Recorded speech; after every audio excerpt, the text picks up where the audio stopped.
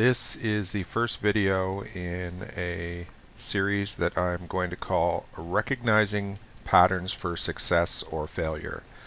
Now, the new map, the newly revised Al Haluf is really great. The few battles I've fought on it so far are completely different from the past. It's possible for a scout to survive. It's possible to move around in concealment a little bit better. It's more survivable, and the changes they made to the map, I think, have, so far at least, the campers are disappointed. So in this particular battle, the pattern that I want you to see here is there is a Panther 2, a Centurion 1, and a double UZ 1111 already identified on this flank, or on this side of the map.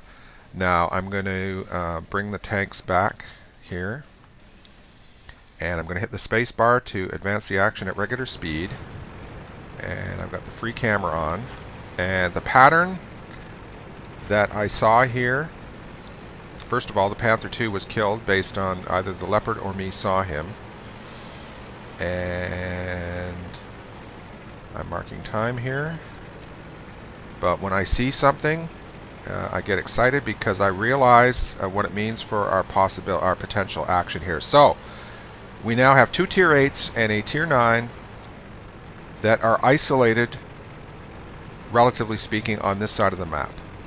They killed that Leopard there. And T-54E1 just killed the Leopard. So that means there's 5 vehicles that were over here. And they just lost a Tier 8 and a Tier 7. Or actually 2 Tier 8s, my apologies. So what that means is that our huge group over at A2, quite likely, if they push hard, we are going to win this game. It's almost certain, because we have a superior force able to attack. They can't possibly have enough vehicles to stop us. So I told Elvis and Elad that we had to do it right now, and I do a spotting run across here. It's a bit dangerous, but this tank is not my A20. It's got 900 hit points versus 340, and my likelihood of survival, even if I'm hit, is much higher.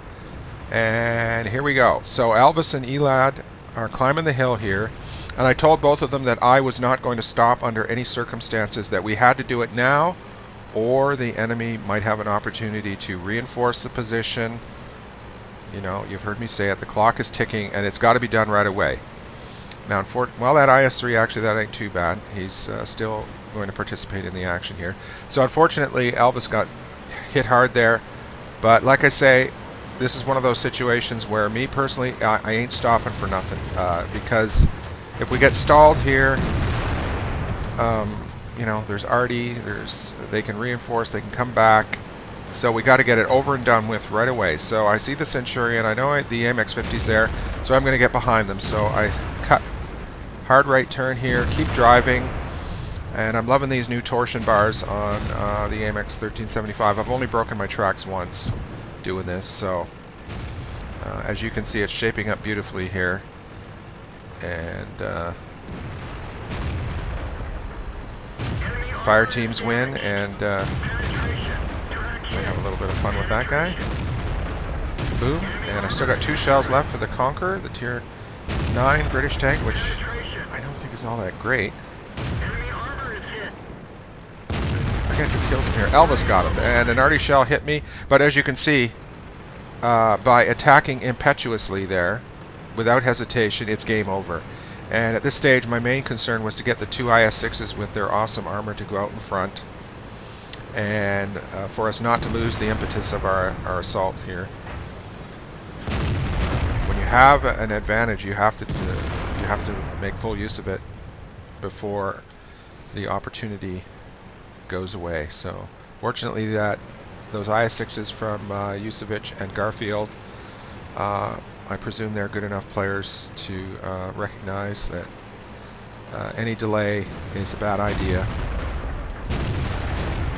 I don't know why I'm sitting here on the reverse slope. Oh, I couldn't resist thanking the WZ1111 for revealing to me the possibility for the victory. And essentially, The AMX 1375 is great for being able to switch flanks. I wish it was faster. I wish it had better acceleration. I'm starting to like the tank a little bit better. So there you go, guys. Recognizing a pattern for success, and in this case it went perfectly. Game over.